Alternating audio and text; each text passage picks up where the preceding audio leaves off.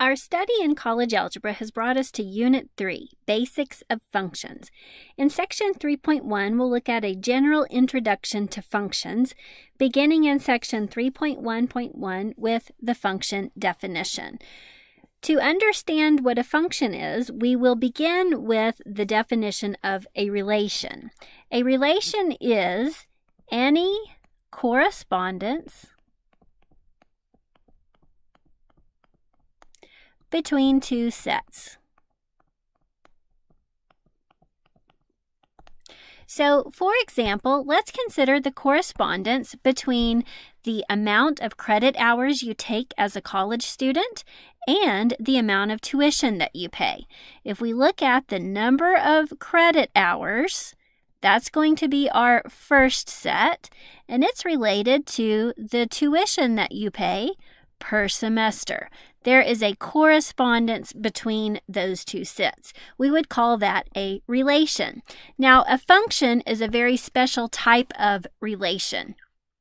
A function is a relation, that is, it is a correspondence between two sets, but it has further restrictions.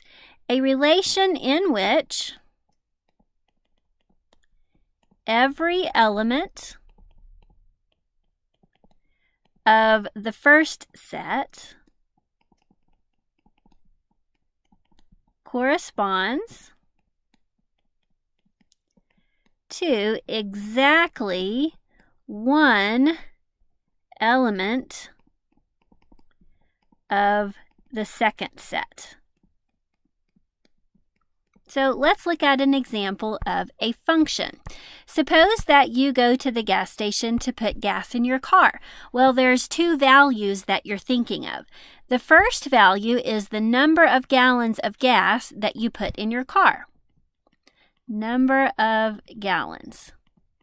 And the second thing that you consider is how many dollars do you pay, right? What is the price in dollars?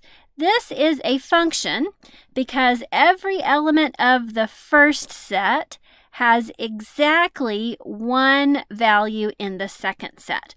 I'm not going to put a certain number of gallons in my car and be charged two different prices. There is one unique price that is charged for a specific number of gallons of gas that I put in my car. So I hope that the next time you go to the gas station, you think about functions. Now, we're talking about two sets. Both relations and functions have a first and a second set, and we have specific names for these sets. Those are domain and range. In section 3.1.2, we will define the domain and the range. The domain is the set of all values of the independent variable.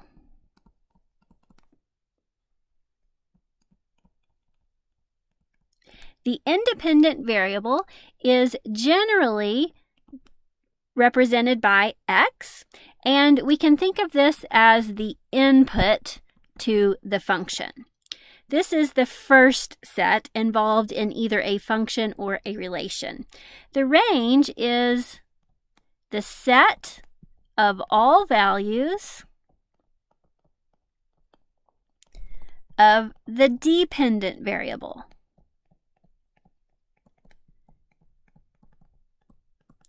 Generally, we represent the dependent variable by y, and we can think of this as the output to the function. For example, if we come back up here to our previous examples and look at the example we were talking about for functions, the domain is going to be the number of gallons that I put in my car. The range is going to be the price. So for a specific number of gallons of gas that I put in my car, there is a corresponding and unique price that I pay for that number of gallons. So X, the number of gallons, is independent.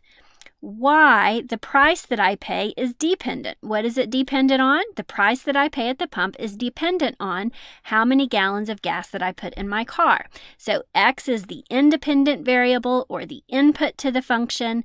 y is the dependent variable or the output of the function. Think about inputting gas into your car and outputting the dollars into the cash register, right? So let's look at some examples of functions. In this section, we're going to look at several different presentations of functions. Functions can be written as a set of ordered pairs, as you see in example A and B. They can be expressed as a mapping, as you see there in example C in the checkbox. But they can also be presented as a graph. And finally, they can be presented as equations. So we're going to be examining several different types or presentations of functions. In example 1, our problem is to just determine if the following relations are functions, and then we will state the domain and range. So the relation is defined in example A as a set of ordered pairs. Ordered pairs means in order. So in the first set of parentheses, the first element is a value of the independent variable x, and the second element is a value of the dependent variable y. So I've got a set of ordered pairs. Now, what we're going to do is rearrange the information and split this into a distinct set called the domain and a distinct set called the range. The domain is going to be the list of all x values used in this relation, or the set of all first components of each of those ordered pairs. So the domain consists of values -12, -10, and 8. Notice I'm using the curly braces there. That just indicates a set. The range then is going to be the set of all y values used in those ordered pairs, or the second component of each ordered pair. So the range in this case contains values -1, 3, and 13. So we have listed the domain and the range. Let's determine if this is a function. So we examine, does every unique input, -12, -10, and 8, have a unique y value? And in this case, yes, every x has exactly one y.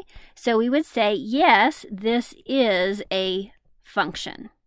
It is a relation, and a more stringent description is that, yes, it is a function. Example B is another set of ordered pairs. The first component is x, the second component is y in each ordered pair, and we will group the x's together to form the domain. So the domain has values -1, pi, 8, and 0. The range, that's the set of all y values or second components. The first ordered pair has y equals 5. Notice the second ordered pair also has y equals 5. I don't need to repeat that in my list for the range, so I'll go on to the next ordered pair. The next y value is -7, and the final y value is 0. So that's the domain and the range in our relation. Now the question is this relation a function? Does every x have exactly one y? And if so, then it is a function. Now, your eyeballs probably are looking at these two ordered pairs right there because there's a repetition. This is, in fact, a function. Now, every x has to have one unique y. So I'm just going to consider the x value -1. -1 pairs with 5. And for the rest of the ordered pairs, -1 is not matched up with any other y value. So we say the x value, -1, has a unique y value, 5. Now, looking at the x value pi, which is about 3.14, is pi paired with any other y value? The answer is no. It has a unique y value. It doesn't matter that that y value was already used over here. Pi has a unique y value. Therefore, this is a function. So just to make an observation here, the y value can repeat in a function. Okay, if the x value repeats, that would indicate that one x is paired with two different y's, and that would not be a function. So the y value can repeat in a function, but the x value cannot repeat. Let's look at the mapping. Again, the mapping is another way of presenting a function. To identify the domain and range in these mappings, the first set is the domain. So the domain contains values 2, 5, 7, and 9. And the second set is the range. The range contains values 1, 4, 6, and 10. The question is this a function? Does every domain value have exactly one y value? Yes, there is a unique one-to-one pairing. So this is a function. We could rewrite each of those as ordered pairs if we wished. This contains the ordered pairs 2, 4, 5, 1, 7, 6, and 9, 10. So really, it's another type of presentation of a function. The last example there is another example of a mapping. The domain contains the values in that first set, 2, 15, and -7, and the range contains the values in the second set, 0, 4, 1, and 10. Is this a function? What do you think? Did you say no? You should have said, no, this is not a function. The reason is because x equals 2 pairs to two different y values. Remember, every x has to have one unique y. If I were to list this as a set of ordered pairs, the first ordered pair would be 2, 0, the second would be 4, then we'd have 15, 1, and -7, 10. So notice the x value repeats. That is, one x equals 2, has two different y values. Therefore, it is not a function. Now, we will look at another perspective on how to determine if something is function in the next video on the vertical line test.